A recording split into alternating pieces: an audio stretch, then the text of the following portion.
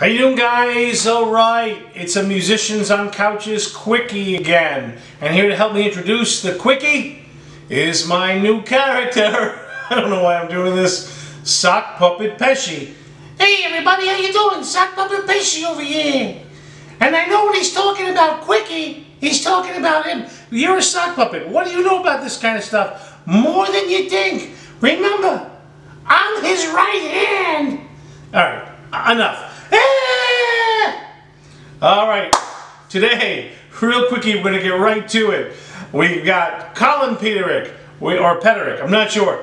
Jim Peterik. We've got Rocky, Sylvester Stallone, Eye of the Tiger. We got conversation about growing up with a famous guy who wrote one of the most iconic tunes in history. Anyway, we're gonna go right to it. 3, 2, 1. Here we go with the clip. Enjoy it. If you like it, I'll link the larger video in the descriptions. Let's go.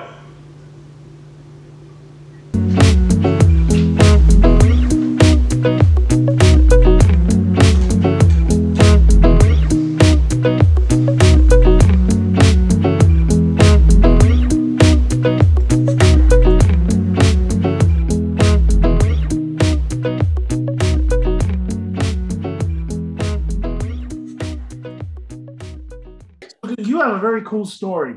I did my research. Well, the producer did. Again, very little research. He did very little.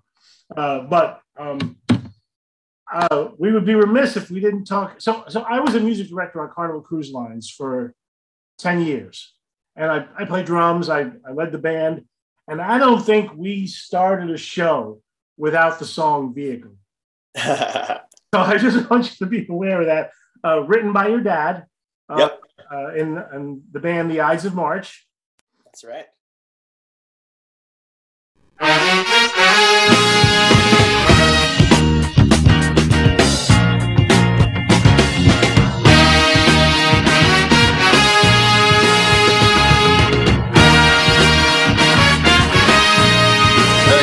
well, I'm a friendless stranger in the black sedan. Won't you hop inside my car? I got pictures, got candy, I'm a lovable man. That's right.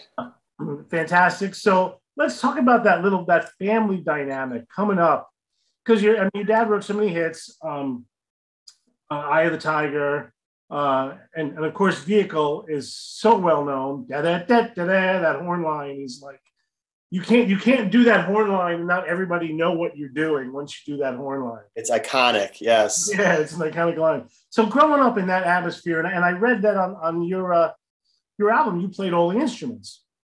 On a lot of it, I did. Yeah, I ended up playing the drums. I was like self-produced. I did drums and keyboards, percussion, vocals, background vocals, just layering stacks and stacks and stacks. Right.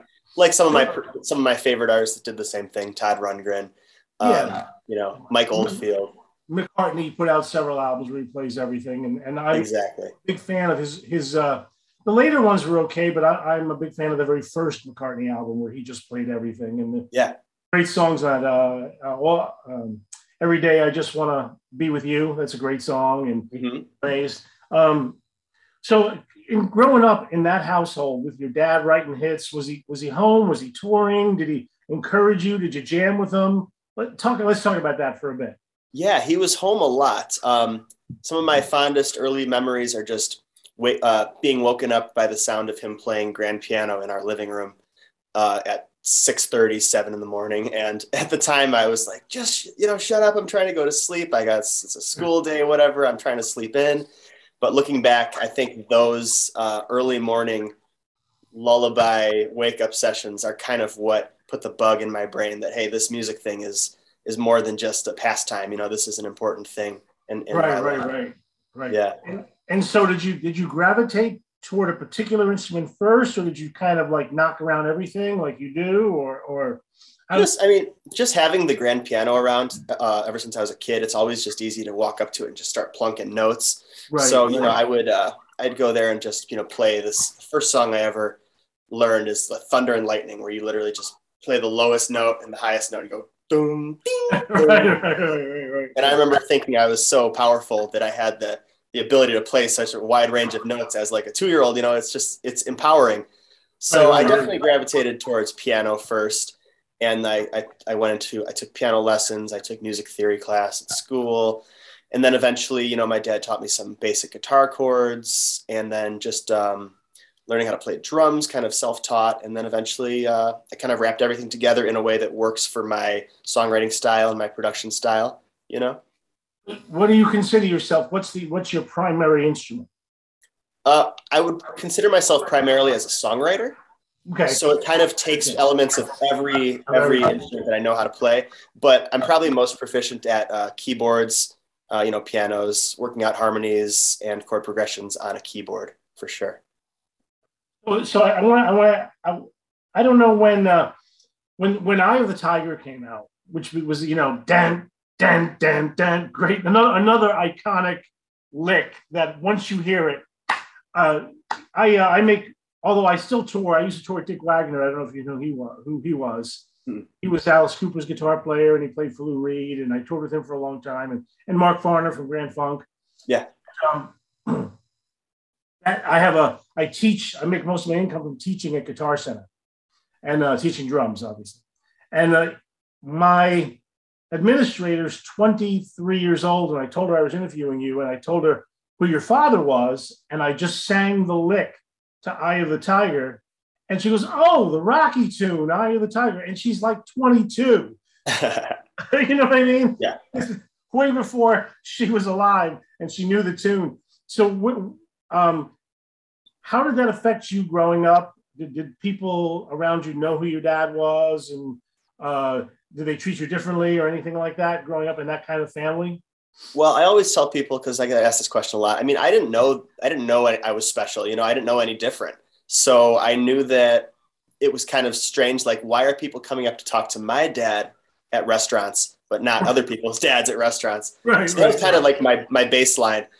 And but yeah, I mean, I meet people every day that song has affected their lives in so many ways. And I think that song is, you know, my dad always tells a story about how not Rocky, but Sylvester Stallone called him and left a message one day, and they connected. And he asked him to write a song that would outlive both of them. And my dad's like, okay, no problem. Let's do it.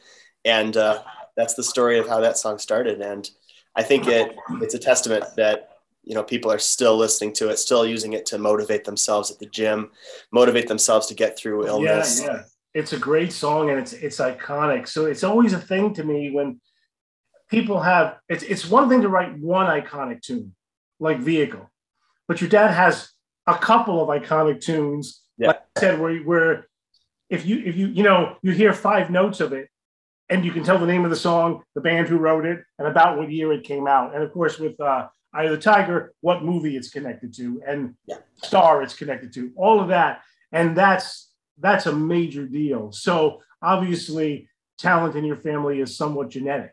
So I hope so. Yeah. Yeah. By the way, you know, I usually cut these things up into clips because I have a longer one and you get the clips to get people to watch. So that thing about Sylvester Stallone's message will definitely be a clip. So cool. All right. So yeah.